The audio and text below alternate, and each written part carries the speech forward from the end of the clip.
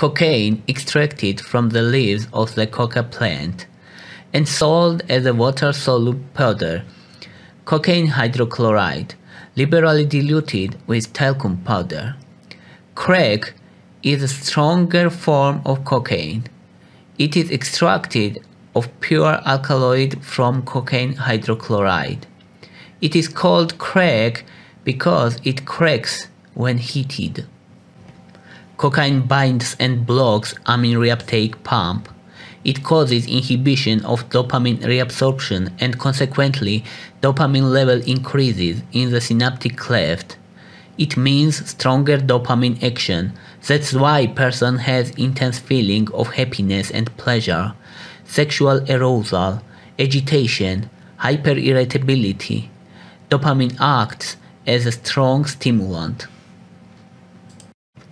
Cocaine blocks not only dopamine reuptake, but also other biogenic amines such as epinephrine, norepinephrine, and serotonin. Consequently, increased sympathetic activity such as fast heart rate, vasoconstriction, sweating, and dilated pupils. Elevations of these neurotransmitters leads to excessive beta and alpha adrenergic tone, increasing myocardial oxygen demands by increasing heart rate and shortening diastole, while also decreasing the diameter of coronary arteries and increasing coronary vascular resistance. Cocaine also has potential to increase platelet aggregation and atherogenesis, means increased risk of thrombus formation. Other cardiovascular effects include arrhythmias, dilated cardiomyopathy, rupture of descending aorta, and sudden death.